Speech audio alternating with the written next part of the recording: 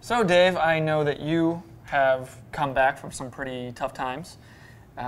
You've been in prison, you've bounced back, and now you yourself are giving back.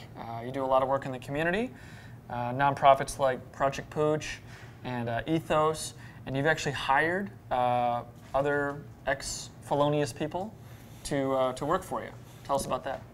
Yeah, we have about 200 employees here, and approximately 50 or 60 of those are ex-felons like me. I mean, what kind of guy would I be if I didn't give other people a chance to do the same thing that I've done? So would you say that I have a job here? Hell no. Okay, so it's the ex-felon thing. So what if I go and I rob a Federal Reserve, and then I do some hard time, and then I come back and I'm rehabilitated and I'm applying for a job, then I would get the... No, okay. No way.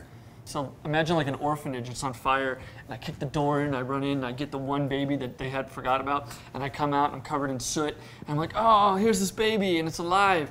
And Dave, can I get a job? No. What if I landed a commercial jet line on the Hudson River and saved everyone's life? No.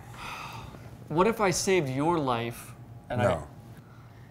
Wow. So I guess Dave's Killer Brad, where everyone deserves a second chance, except for Sean McGrath. Thanks, Dave. Thanks a lot.